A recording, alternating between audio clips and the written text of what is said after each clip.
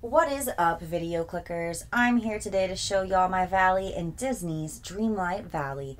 I've played about 200 hours now, and let's make one thing clear, not every part of my valley looks as good as outside of Eric's castle. So, on to the first biome.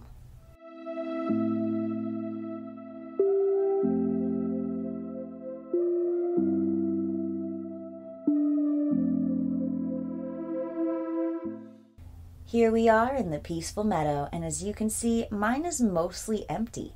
I put Donald's houseboat in the pond in the meadow, then put Goofy, Mickey, and Minnie all on the west side. Over by Mickey and Minnie's houses is the meadow fountain right next to Goofy's stall. There's also a reading nook, the pastry shop, a couple seating areas, and of course the crafting and storage station. You can see more about those in my other videos. If we zoom out here, y'all will actually see how all of that only takes up a fraction of this giant meadow. I'm trying to leave room for growth since I change up my valley pretty much daily.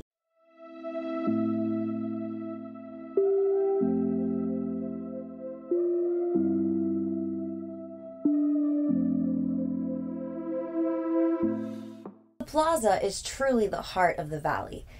Coming in on the side entrance, I place my coffee bar. The Wonderland cookies are my favorite recipe so far. I put them here on the coffee table. I just cannot wait for more Alice in Wonderland themed items. Up ahead is the barbecue pit, complete with a chessboard, and of course, lots and lots of tasty snacks. Since my food storage is up here by the restaurant, I actually do quite a bit of cooking here at this campfire grill.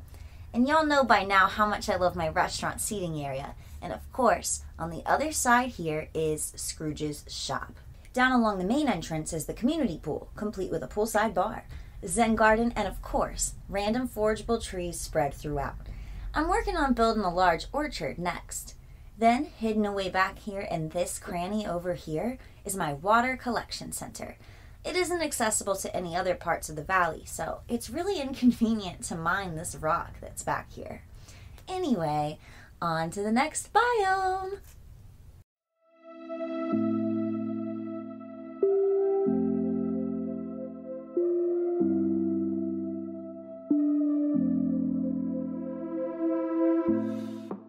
Welcome to the Dazzle Beach.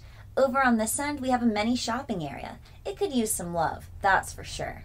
I have Goofy's beach stall, Kristoff's shop, and then you can see back here I also have Goofy's Glade stall as close to the ramp as possible to make shopping a breeze.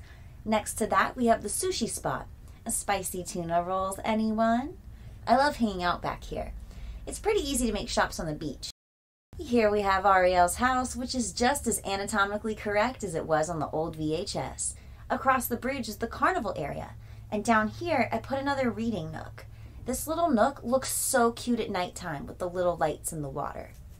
Down the dock and across the water, there's Mally's house. I'm leaving that large open space for when we inevitably get Captain Hook in an update. Over this way is Moana's house and the beach barbecue area. Moana's house is my favorite. Stay tuned for an upcoming video where I rank each villager's house in the valley. Here's another shrine to our almighty ruler. And of course back here is the Valley Beach Flower Shop.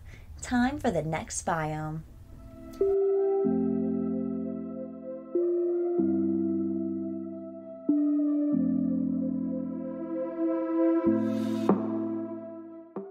Up here in the Frosted Heights, I actually don't have much. Huge shout out to my snow family though, love y'all. Back here we have the hot springs area, and it's complete with a sitting area as well. But over here we just have a whole lot of nothing. On the other side, the side where you need the fountain to reach it, over here is where I added the ice cream parlor. Nothing suspicious here at all. YouTube, take us to the next biome.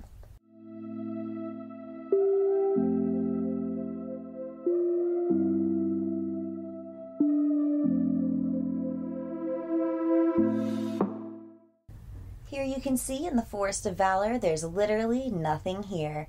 And across the bridge, there is literally absolutely nothing here as well, other than Anna and Elsa's houses. It's okay not to have a complete valley, or even a complete biome. Your valley can still look amazing and be nowhere near finished. The game isn't even finished yet, so how could your valley be anywhere close? This is my large farming area. I put Wally's farm, some random plants, and some controlled plants near my tool shed. I plan to put a whole farmer's market back here as more items release, or as I craft more.